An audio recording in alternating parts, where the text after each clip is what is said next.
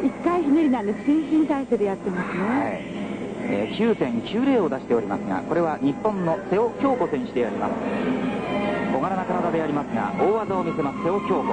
サルトはラインオーバー。ラインを見ましたね。そうでしたですね。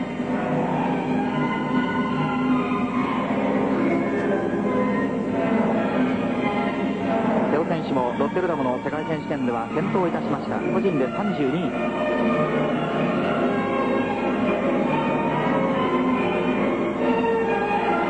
この選手はね、世界選手権出て随分こう、なんていうんですかね、自信がついたというか、演技にね、見せる演技に変わってきましたね。ああ、そうですか。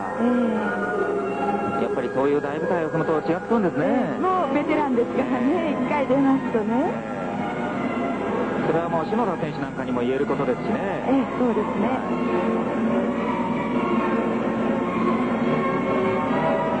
越谷中学校の3年生、まだ15歳です。中学生です。1メートル38センチは32キロ。ちょっと細かいミスが多いですね。